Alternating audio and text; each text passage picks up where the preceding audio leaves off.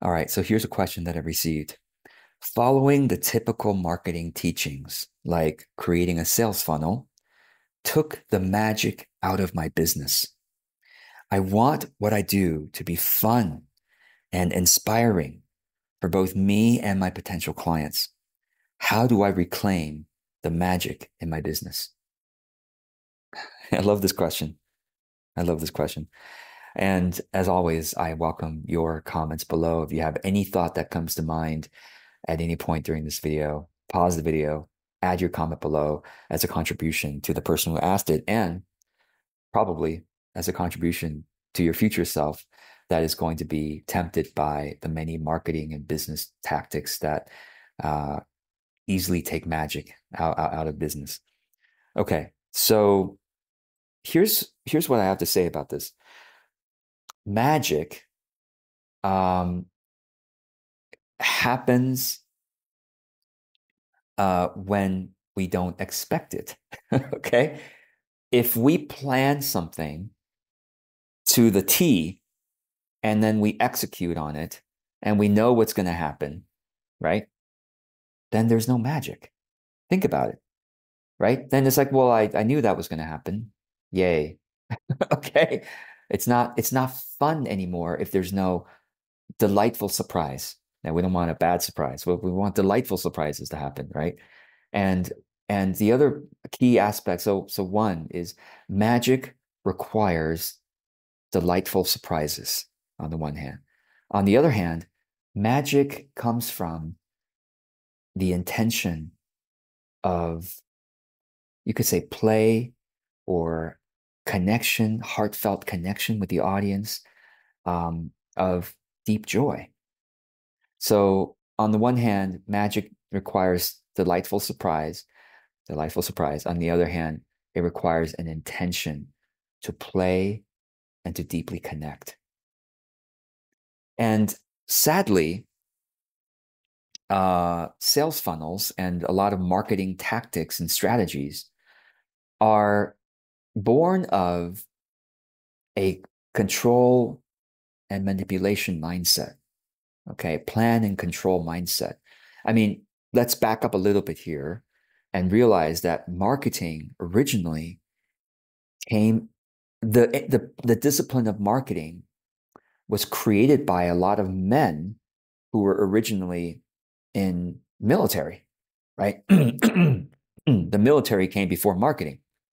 And some of the successful people trained in military, went into corporate America, right, after their military experiences. And guess what? They had to come up with marketing. So marketing, first of all, came from corporations, right? That's the discipline of marketing, industry of marketing. The foundational knowledge of marketing came from there.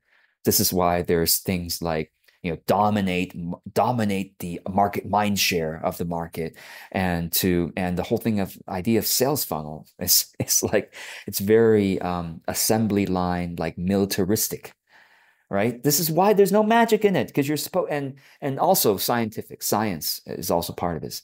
Now, science can have magic in it too, but essentially it came from this plan and control mindset of, well, if I speak in this kind of way, if I write in this kind of way, right? If I write in this kind of way, then it should make this person do this.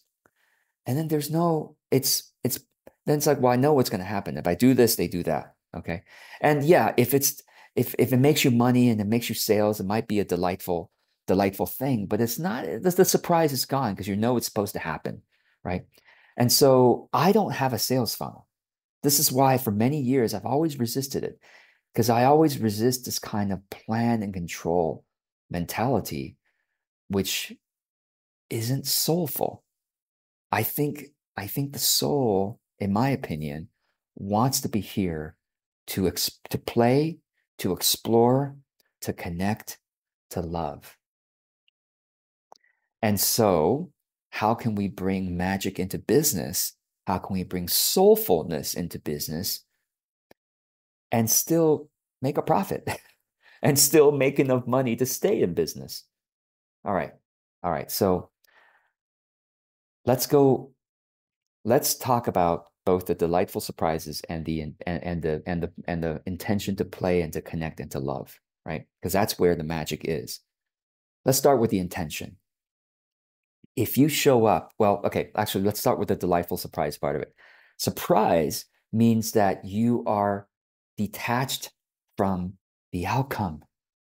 I love authentic business because it's essentially a spiritual, it's so much of it is about a spiritual practice and detaching, doing things for its own sake and not be so attached to what the results are supposed to be is a spiritual practice, right? And pretty much every tradition, right?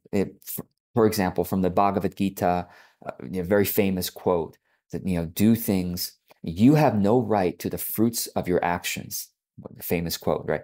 To the fruits of the fruits of your action, you have no right to. Only to the action itself do you have a right. You have to do what is your duty, and then you will attain the supreme, is what the very, very paraphrase of the quote is. So, and in, Christian, traditions, any tradition, take any spiritual path, and there's something that goes like, do what you do as a worship to the divine, to God, to your higher self, or whatever you want to say. Do what you do as an act of worship rather than God, I'm going to do this. I'm going to plant this and you must give me that. Otherwise, I'm not going to worship you anymore, right? Otherwise, I'm not going to do this for my soul anymore. If I do this thing, and it doesn't have the outer results, the material abundance that I expect, well, I'm not going to do it anymore. All right, I'm not going to do this business anymore. That is the opposite of a spiritual practice. And I think the magic that this person talks about, in the most blessed way, it can come from the spiritual practice of being detached from the result. Because if we're detached from the result, then we can focus on the beauty of the intention, the beauty of looking at this task that we're doing. Yes, we are hopeful that if we send this email, we will get some sales. We are hopeful that if we create this offer and post it on social media, we will get some clients. We can have hope. We can still design this offer so that it is matching the wants of our audience. Yes, that's a good thing to do. And yet, you can't attach your happiness and joy to the result. You have to attach your happiness and joy to the intention and the action itself, right? To say, yes, we're going to be wise. We're going to design an offer that people want. We're going to be wise. We're going to make sure we do the things consistently that tend to lead to good business results. Yes, we will do that. And yet, in the moment of doing it, we're not saying, I'm going to be unhappy until I get a result. And I'm going to do this, gritting my teeth and just hustling and doing this thing and just, oh, I got to get it done because then life is not worthwhile. No, in this moment of doing this, I'm going to set the intention to play, to explore, to serve in my heart, to love, essentially.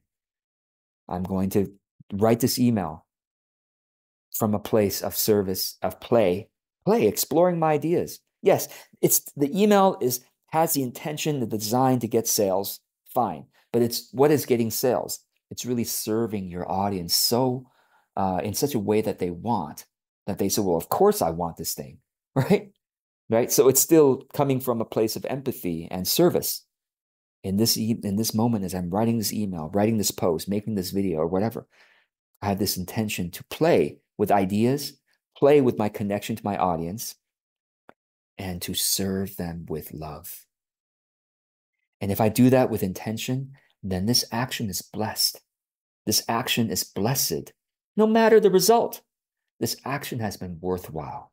And I think that's where the magic is, right? Because you're playing, you're connecting, you're serving from the heart, and then you're also detached from the results.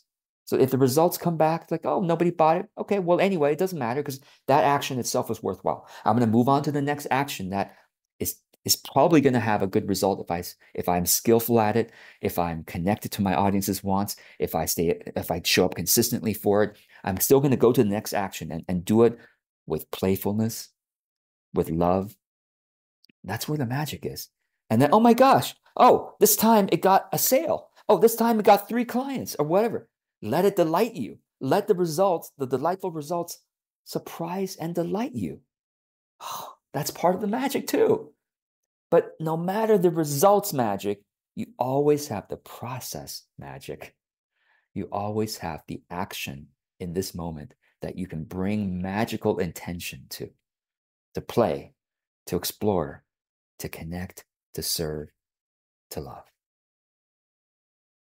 I hope this is making some sense. And I, as always, look forward to seeing if you want to add any thoughts below as well. Thank you so much.